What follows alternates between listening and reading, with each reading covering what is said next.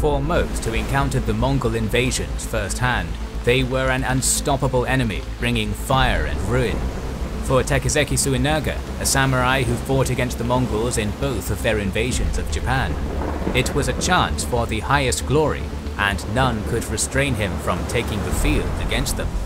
Today we present the account of a historical samurai who fought the Mongols twice and lived to provide us with a set of illustrated scrolls of his exploits. We don't know if Takezaki Suenaga was powered by Japanese snacks, but he surely was powered by Japanese culture, and the sponsor of this video, Boxu, is the perfect way to taste Japanese culture in the comfort of your home. Boxu is the only Japanese snack box that partners with 100-year-old family snack makers to deliver Japan-exclusive snacks to your door. First-time Boxu customers will receive the Seasons of Japan box, so they can get a taste of the snacks of each season, and repeated customers will get a themed box every month.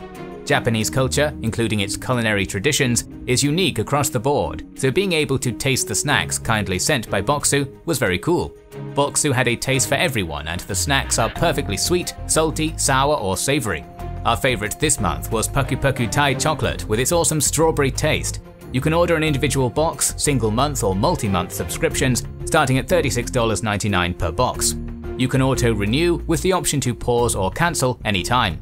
Ordering Boxu is one of the best ways to bring Japan into your home, so get 10% off your authentic Japanese snack box from Boxu and save up to $47 using our code and link in the description. Don't forget that this also supports our channel. Very little is known of Takezaki Suenaga prior to the invasions. A minor samurai from Higo province in Kyushu Island, he was part of the Takezaki clan, owned lands, could provide himself a horse and armor, and bring 5 retainers to battle, about average for warriors from Kyushu. 29 years old on the eve of the first Mongol invasion in 1274, Suenaga was involved in a land dispute which had put his personal finances in great jeopardy. Beyond this, his early life is lost to us, and the details of his exploits come largely from the set of illustrated scrolls he commissioned after the second Mongol invasion. Higo province in western Kyushu was close to the strategic Hakata Bay, the large natural harbour which any invasion fleet departing southern Korea would strike.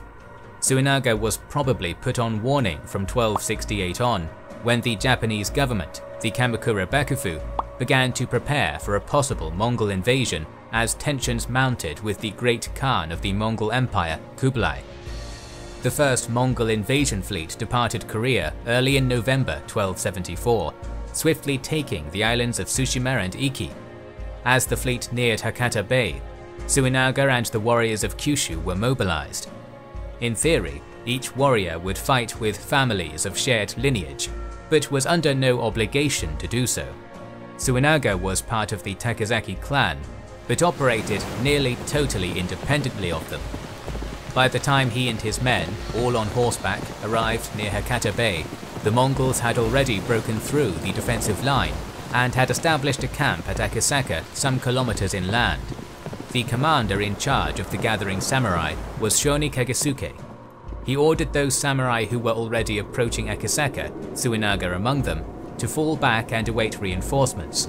As it was poor terrain, they hoped to encourage the Mongols to come to them, lose their formation, and then allow Japanese archery to tear at them. Suenaga followed the order, and once the various warriors were recalled and far from the enemy, Suenaga spurred his horse onwards, saying, "Waiting for the general will cause us to be late to battle. Of all the warriors of the clan, I, Suenaga, will be the first to fight from Higo." In Japanese warfare of the period, men were rewarded for valor in combat, being the first to enter battle, taking enemy heads, or losing men of their own. Rewards included fine garments, horses, and even lands. For a relatively poor samurai like Suenaga, who could lose his expensive armor, weapons, and horse in the battle, such rewards made all the difference. These were powerful incentives against patiently waiting for orders. As Suenaga rode on, one of Commander Kagesuke's retainers called on Suenaga to dismount and wait, to which he replied, "We 5 are going to fight before you. We won't limit ourselves to merely shooting down the enemy. I have no purpose in life but to advance and be known." Takezaki recognized that he'd be unable to hold Suenaga back and told him that he would be witness to him. This was an important aspect of this reward system. Unless someone could bring severed heads of the enemy, he needed witnesses, preferably multiple, who could vouch for the samurai's actions. If multiple witnesses provided contrasting details, then the bakufu could dismiss the account and deny the samurai's rewards. On his ride to Akasaka, Suenaga encountered samurai returning with severed enemy heads, who told him the Mongols were already on the retreat. Driving his horse onwards, he pursued the smaller of the two Mongol forces, halting only briefly when he rode his horse into deep mud and had to pull it free. When he was finally about to close with his enemy, one of his own retainers stopped him, urging him to wait for Japanese reinforcements and better chances of victory, and witnesses for his actions. In typical fashion, Suenaga dismissed his concerns, shouting, "The way of the bow and arrow is to do what is worthy of reward. Charge!" By then, the Mongols had pressed onto the beach and open ground. To Suenaga's credit, he mentions that his bannerman was the first one out, where his horse was immediately killed by Mongol arrows. Suenaga and 3 other retainers were injured by arrows, and finally his own horse was struck, throwing him into the sand. This was the most famous scene in the illustrated scrolls, which shows Suenaga being thrown from his horse while blood spills copiously from a wound. In the illustration, a bomb goes off nearby. This bomb is likely a later addition to the art. Had the Mongols thrown explosives at Suenaga, doubtless he would have mentioned surviving such a terrifying weapon. The archaeological remains of such bombs have been found.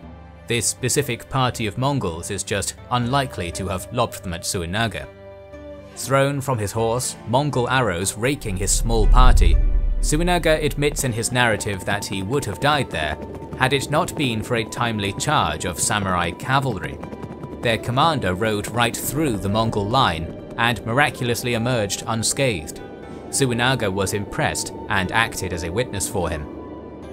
Another samurai was not so lucky. Suenaga watched the man be struck in the neck by an arrow. After brief fighting, the Mongol party they had been chasing escaped to their ships, and thus ended Suenaga's part in the first Mongol invasion of Japan. The fleet soon departed, pushed back to Korea by strong winds. Suenaga never mentions anything regarding divine winds or storms, all details beyond his involvement. As far as Suenaga was concerned, the victory was won entirely through Japanese force of arms, and anything important ended once he was no longer involved. The next event in Suenaga's scrolls is the most detailed, his journey to Kamakura city in 1275 to claim his rewards. To pay for the journey, Suenaga sold his horse and saddle and took the trip from Kyushu to Kamakura. There he met with little luck, the officials of the court ignoring his requests. Here Suenaga gives the most attribution to divinely inspired favor. Visiting a nearby shrine of Hachiman, the war god, and praying fervently, he returned and spoke with the administrator of the Office of Appeals, Adachi Yasumori.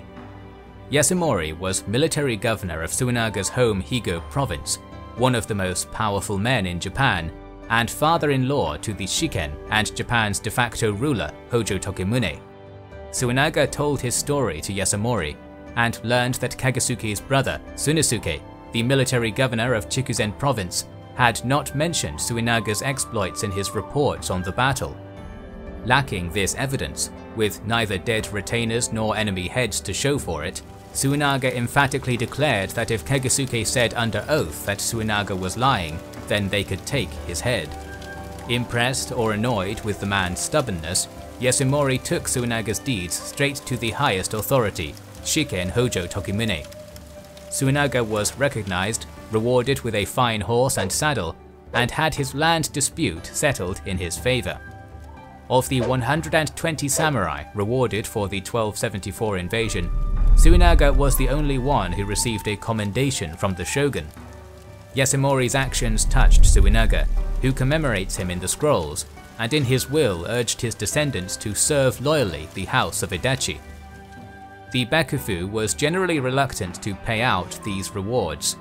Normally, as fighting was between the Japanese, Confiscated lands and goods from the losing side were made the rewards for the valorous samurai, but fighting against a foreign enemy who retreated over the sea meant that such rewards essentially had to be paid out of pocket by the Bakufu. A temporary measure was to forbid samurai like Suenaga from leaving Kyushu to demand rewards, citing reasons of military defense, not unwarranted as they knew the Mongols would return in greater force. Therefore, an even greater effort was thrown into the defenses. For over 20 kilometers around Hakata Bay, a wall was built at likely beachheads, in places 3 meters high and 3 meters wide. Warriors from the provinces of Kyushu were to serve 3 months of guard duty along the coast. The Shugo, the military governors, came under the more direct rule of the Hojo clan to strengthen its coordination abilities. Temples were ordered to pray for the nation, and in the final months of 1275, there was even a brief discussion of a retaliatory attack against Korea. With the conquest of the Song dynasty in 1279, Kublai Khan now had ample men and resources for side projects, such as punishing the insolent Japanese archipelago. 2 fleets were prepared, a northern composed of northern Chinese, Mongolian, Korean, Jurchen and Khitan troops, and a larger southern fleet of inhabitants from the late Song dynasty. Many of the southern fleet's vessels were repurposed ships designed for rivers in southern China, not the open ocean. Others were hastily constructed, built for the deadline of an impatient Great Khan. The northern fleet, manned by experienced Korean sailors aboard sturdier ships, was prepared on time, while the southern fleet was held up with logistical issues. With a timetable to link up with the southern fleet at Iki Island, the frustrated northern fleet set out on its own, sailing towards Hakata Bay in June 1281. But the seawall did its work. The armada could not force a landing, well-protected Japanese archers repulsing efforts wherever the Yuan fleet tried to disembark. For 2 months the fleet was held off, occupying Shiga Island and unable to take advantage of the southern fleet's arrival to Kyushu. With the enemy stuck at sea, when the 35-year-old Takezaki Suenaga arrived at Hakata Bay, he had a problem. He didn't have a boat. Since the Mongols were not coming to them, and hungry for glory, the samurai were taking their small vessels out to sea, boarding the Yuan ships and fighting there. Suenaga and his retainers ran along the beach looking for ships to take them, but none had room. When hope seemed lost, the flag of Adachi Yasumori was spotted on a ship. Boarding a messenger skiff unsuited to the deeper waters where the Mongol fleet moored, Suenaga and his retainers reached Yasumori's vessel. To the annoyance of Yasumori's retainers, Suenaga jumped aboard their ship. He told them he was ordered there by the military governor and had to be there, which Yasumori's men saw right through and ordered him to be thrown off. Suenaga cried that if they would just give him a small boat of his own, he'd leave on his own accord, but somehow that didn't convince them. Suenaga tried this same trick on the boat of another lord, where he annoyed them enough that they let him on board. There was no space for Suenaga's retainers, who were left behind. Such is the way of the bow and arrow, Suenaga mused in the scrolls.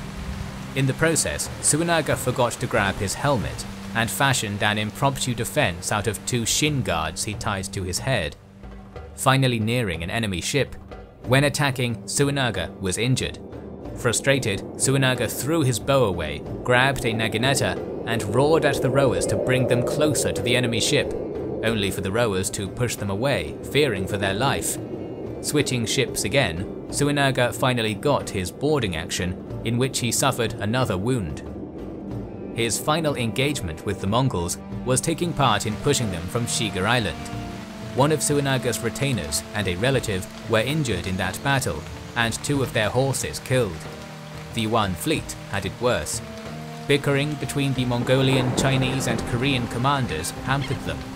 The lack of progress raised tensions, provisions ran low, and the fleet was on the verge of retreat when on the 15th of August 1281, the sea began to churn. With a storm oncoming, the men loaded onto the ships and set out for deeper waters. A typhoon, rising unseasonably early, punished their fleet design. The riverine Chinese ships of the southern fleet were annihilated, brought to the depths near Takeshima Island or tossed onto the rocks. The larger Korean vessels were designed for open waters and fared better. Whereas half of the southern fleet may have been destroyed, only a third of the northern shared their fate. Survivors who made it to Kyushu and the neighbouring islands were hunted down and killed, and some southern Chinese were enslaved to the Japanese. So ended the second Mongol invasion of Japan. Kublai Khan was furious and demanded a third attack, which never materialized. Suenaga, in typical fashion, mentioned none of this once his part in the fighting was done. Suenaga's scrolls were compiled between 1293 and 1324, and were concerned with glorifying his personal exploits and commemorating Adachi Yasunori, murdered in 1285, rather than an overview of the campaign. The existence of the scrolls themselves is quite unusual and expensive for someone living well outside the capital. Extensive battle scenes are portrayed, highly detailed armors, horses, and dozens of warriors. While his position in 1274 had been humble, Suenaga enriched himself after the second invasion, primarily through donations people made to a shrine he controlled and lending seeds at usurious rates. When the farmers failed to pay back the loan, Suenaga seized their lands. The fact the scrolls survived is remarkable. The Takezaki clan lost them in the late 14th century when fighting spread through their lands and the scrolls, among other possessions, were seized. They were traded between families over the following centuries, and only in the 1700s were they copied. In 1890, they were handed over to Emperor Meiji. Today, they sit in Japan's Museum of the Imperial Collections. If you've seen medieval artwork of the Mongol invasion of Japan, you're looking at one of the illustrations from the scrolls. A full translation by Thomas Conlan can be found in his work In Little Need of Divine Intervention, Takezaki Suenaga's Scrolls of the Mongol Invasion of Japan, and provide a fascinating look at a man who perhaps best embodied the ideals of 13th century samurai culture. More videos on the history of Japan are on the way, so make sure you are subscribed and have pressed the bell button to see the next video in the series. Please consider liking, commenting and sharing, it helps immensely. Our videos would be impossible without our kind patrons and YouTube channel members, whose ranks you can join via the links in the description to know our schedule, get early access to our videos, access our Discord, and much more.